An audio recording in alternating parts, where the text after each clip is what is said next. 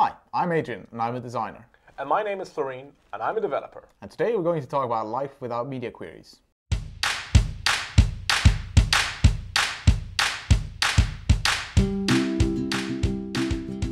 Sounds tough, doesn't it? Has your life been better without media queries? Kinda. Do you went to a support group? I did go to a support group. Yeah, it was CSS Anonymous. So, yeah, that did happen. Okay. So... No, seriously, we had a conversation about this recently. Before we get into that, let's pour a drink, yeah? Okay, Because you can still do that with CSS Anonymous. Yeah, okay. So this is called Gingerella. It's a ginger ale, but I saw this in Amsterdam. I thought it had a nice bottle design, and it's organic and stuff. And it seemed like a good idea, so... Okay. After all the nasty stuff we drink, probably this will be good. At least I hope it will be good. I don't know. Okay. There's about even. Alright. Cheers. Tastes more like ginger beer than ginger ale. But yeah, not too bad. I like it. It's good. Refreshing. So, okay, back to this discussion. What was it about? Well, you were there. We sat around. I know nothing about that. Maybe you need to join a different Anonymous there. Okay. No, we were sitting in a meeting room and we were discussing a new project. And then we were talking about the use of media queries, because this was going to be a project that was going to be developed more or less simultaneously by design and development. So it would be some mingling there. And I asked, because on previous projects then there were some issues with me using too many media queries. And then the developers... But you used like 12. I mean, it's a fair criticism. So I asked him, well, what would be a good number? And he goes like, yeah, well, it depends. Less is better was the gist of it. And then I was like, yeah, but design doesn't really work that way. I mean, I drag the browser until it looks shit, and then I add a breakpoint, and then I drag it again, and it looks shit, and then I add a breakpoint. But then we talked about it some more. There were actually some interesting insights there that made me feel that media queries are kind of bad. Well, yeah, they're... Well, everything in moderation. They're a necessary evil. But I think, in general, you can say you don't want too many breakpoints. I mean, because every breakpoint or media query is an exception. And that's actually very important to me. Because when we talked about that, that was like, when I heard that clicked. That suddenly was like, yeah, that makes sense. Yeah, because one of the things we learn when you study computer science is that programming by exception is a bad idea. Yeah, it's mostly a maintainability nightmare, no? Yes, and and that applies to these media queries as well, because every time you create a media query, and just like you said, you track your browser and then you see, oh, it breaks. I'm going to fix that right here. But you did not really, you just... You didn't fix the problem, the underlying problem. No, you just... You just sort of, well, we're going to cut off here and we're doing something else. Do something else, yeah. Instead of making something that just flexibly works. Yeah, exactly. So, yeah, so I think we should develop and design with as less media queries as possible, at least for things that concern layout and layout flow. But I guess you can do, because in my opinion, when you have a fluid design, and because the work we do is mostly that you have a breakpoint, and then it's fluid up until the next breakpoint. And exactly, then so it is differently sort of fluid. Stretches and stuff in between, exactly. Exactly, and if you have that approach, every media query is just like, okay, a fix, a dirty fix, and it's been said before. It's sort of an anchor, basically. So. Yeah, it's been said before that media queries are a hack, but I guess if you don't do the fluidity between breakpoints and just go from one state, next state, next state, and then in between you get some kind of weird brokenish look. Well, you could also just like fix widths and just have margin auto on everything. Yeah, but that's... For instance. Yeah, you could. You could just say, well, this is, I don't know, 800 pixels wide, and then that's what it is, and you get stuff on the side, for instance. That exactly. centers it, for instance. I'm just thinking out loud. Yeah, no, exactly. And but I guess that could work, but I don't think gives the user the optimal experience. So I am very for having fluidity in between. In between. Well, fluidity across the board.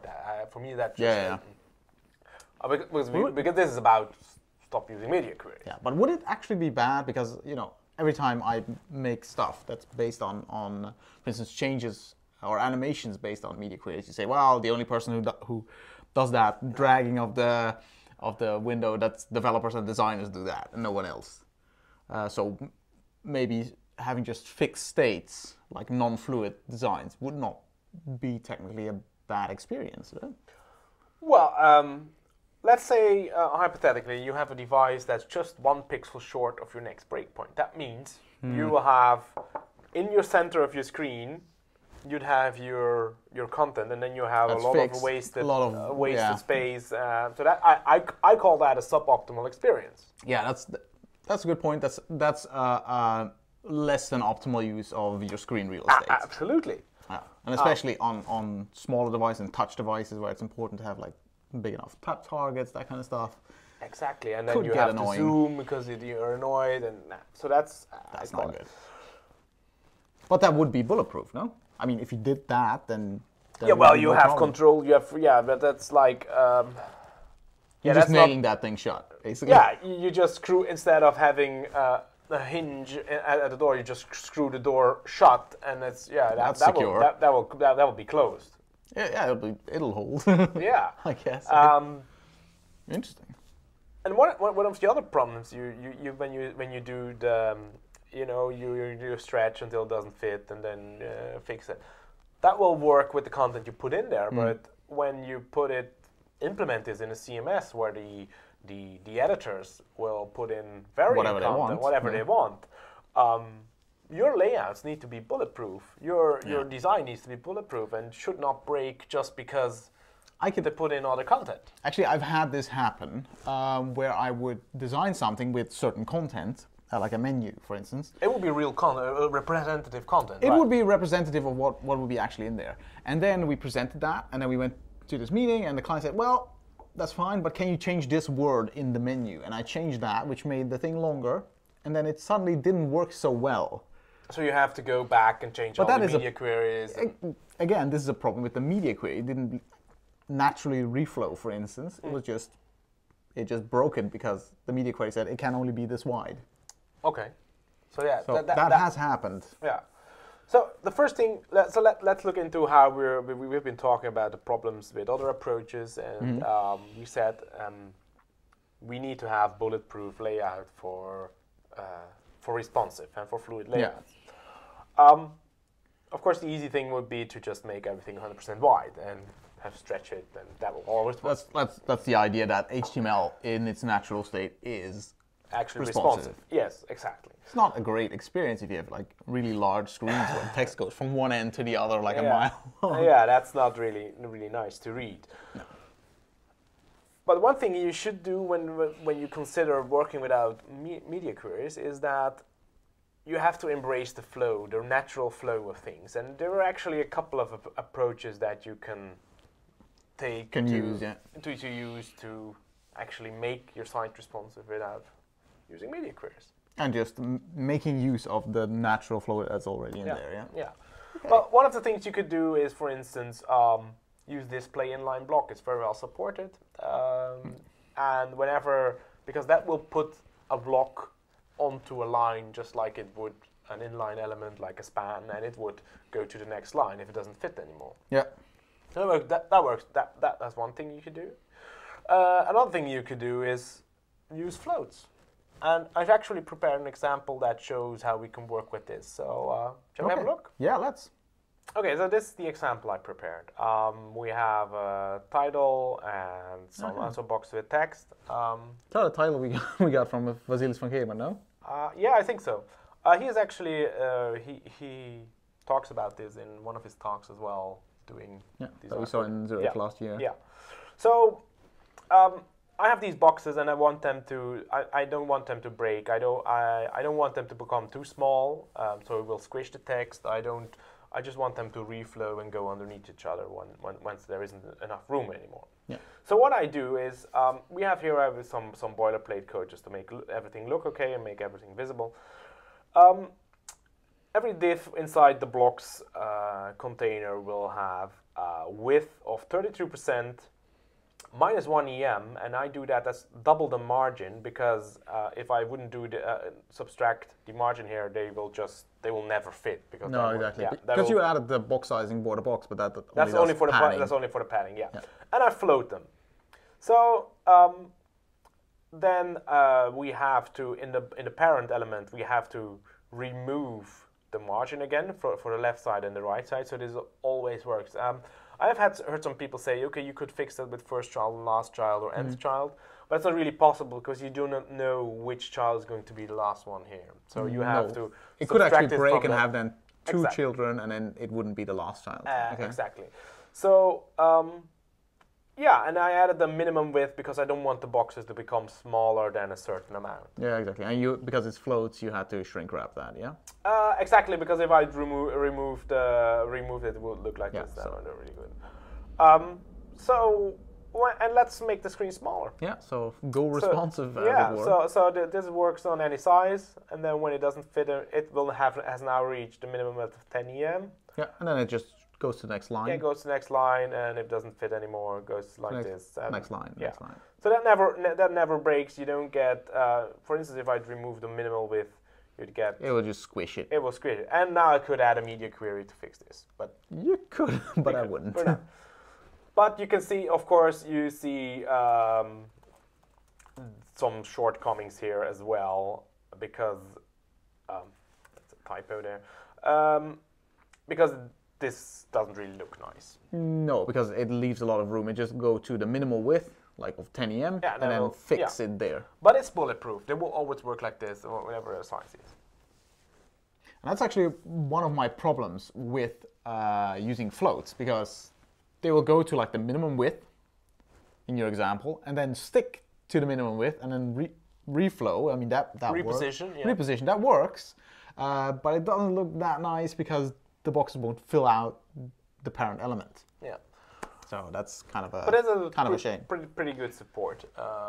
Floats have been around for a long time. The only thing that's a bit newish where we use here is the calc function. Yeah, but that is required to make it work, yeah? Yeah, for the margins, yeah. But I guess you could hack around that. But this would be, I mean, calc is pretty well supported. IE9 and higher, there are some Android versions that have some problems. So. Okay, so mostly bulletproof then. Mostly bulletproof, yeah. Okay.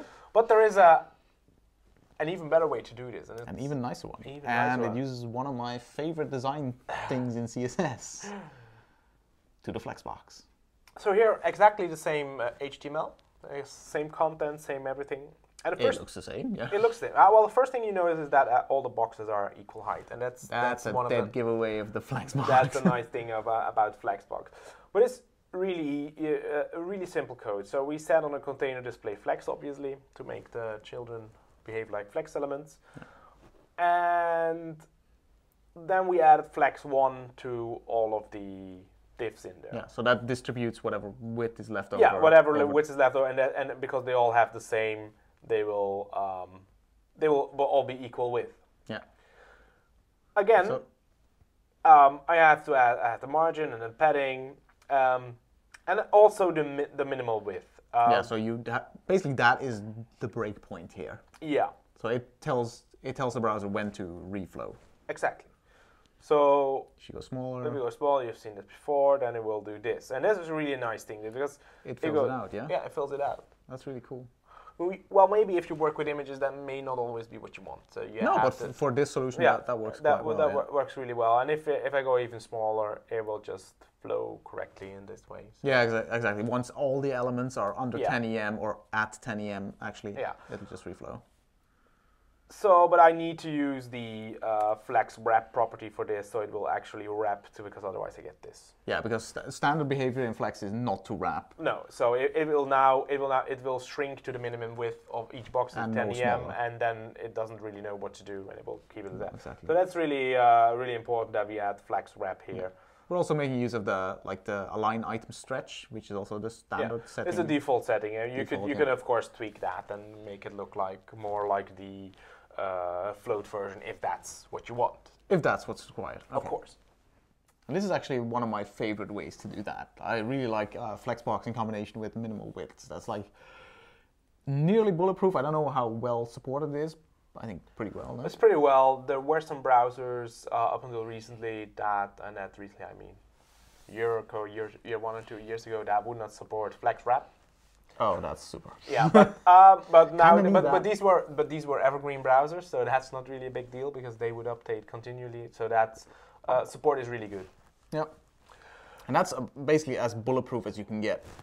Yeah, without a media query, no? Without a media query, always very. But still, we said media queries, okay, are bad, etc., etc. Because I don't think there is a way around media queries, because if you wanted to have changes in style or ordering of your content, that would still require you to use media queries. Yeah, yeah. You still need a point where you would actually change. Yeah, and even newer specifications that are in the works, like they were first called the element queries, but they're not going to happen because they're superseded by container queries. But still, these are, no, it's not the same because the element query would match their own width, and then you could do something based on your own width. Okay. But that you would be able to create loops with that, because you'd say yeah, sizes. you showed me this example. Yeah. Yeah, so you said a minimum width of 500 pixel, yeah, and you do the breakpoint at 499 or something. Yeah, so, and then you would have continuously go up. So they had the container queries as like the next level for this specification. I really hope we'll see them someday. It's still a performance thing, because that will be based on their parent, and then you don't have these problems. Yeah, that would be really cool. That would be really cool, but it's still, you keep in mind that these are still exceptions, except they're scoped to a lower level, because the media query is like the whole viewport, and this will be just on one. So you can say, once this container becomes less than 500 pixels, do this. Do something, do something else. It's still an exception, basically. Yeah, still, but it's more scope, it's more fine-grained. Yeah, exactly. So you don't have it all over the place, and has some more fine control, I guess. Exactly. Okay.